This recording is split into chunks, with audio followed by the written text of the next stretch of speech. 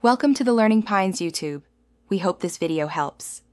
In this video, I will explain how to use Adobe Cloud Storage. To begin, ensure you have an active Adobe Creative Cloud subscription. You can access your cloud storage directly through the Creative Cloud desktop app or via a web browser. This allows you to seamlessly store and access all your creative projects, from Photoshop documents to Premiere Pro sequences, across multiple devices.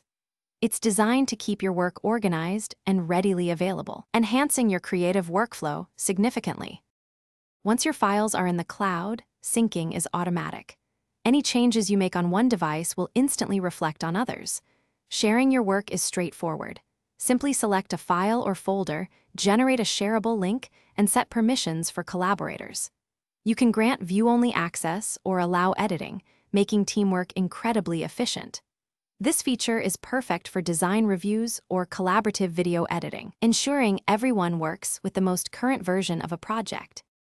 Adobe Cloud Storage offers robust version history, allowing you to revert to previous saves of your files, often retaining up to 100 versions. This is a lifesaver for creative experimentation. To manage your storage, regularly check your usage in the Creative Cloud app. If you're nearing your limit, consider upgrading your plan or archiving older, less frequently accessed projects. Deleting unnecessary files also helps maintain optimal storage space, keeping your creative environment clutter-free. For best practices, always use strong, unique passwords and enable two-factor authentication for enhanced security. While cloud storage is reliable, it's wise to maintain local backups of your most critical projects as an extra safeguard.